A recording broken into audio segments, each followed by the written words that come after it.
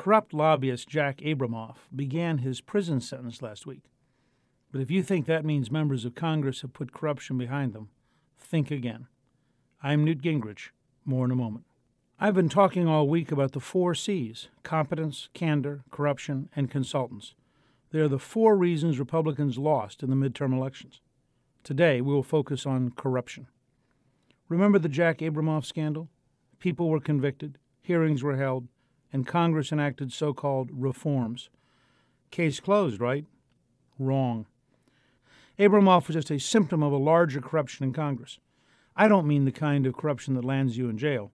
I'm talking about the moral corruption of members of Congress abusing the taxpayers' money, our money, to get themselves reelected. Because that's what the out-of-control spending and pork barrel projects in Congress really are: an incumbency protection racket. It's not illegal, but it's wrong, and the American people know it. It's one of the main reasons they voted for change this November.